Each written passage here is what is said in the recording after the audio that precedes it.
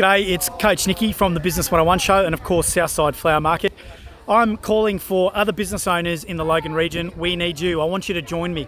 The Mini Farm project is about making food available for those who are not food secure, and it's fresh food grown right here at the Mini Farm project here at Loganlea State High School. Now this is a spot where the Mini Farm's going to go.